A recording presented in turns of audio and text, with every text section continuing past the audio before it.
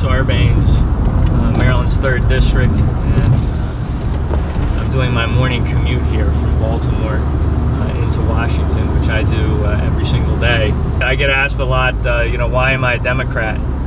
What's funny or interesting for me is as I drive in to work every day, I sort of pass a lot of the things that Democrats are taking the lead on. It's a kind of a reminder for me every day of why I'm a Democrat, why I'm fighting as a Democrat for change in this country. Right over here, we've got the light rail, which is our surface mass transportation, public transportation service. I drive an energy efficient car, an economy car, but I know that in addition to what we're doing to create more efficiency on the roads, we've also got to have good public transportation.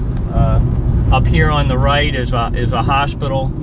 If there's one thing that Democrats have definitely taken the lead on, is this battle for universal health care coverage, which, of course, is really, in some ways, the #1 fight we have in this country.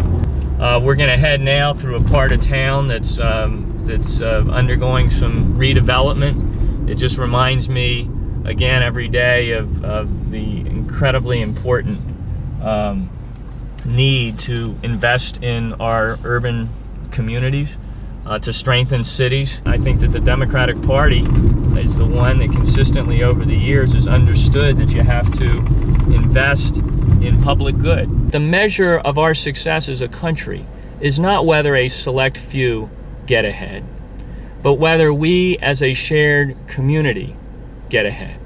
And that's why I'm a Democrat.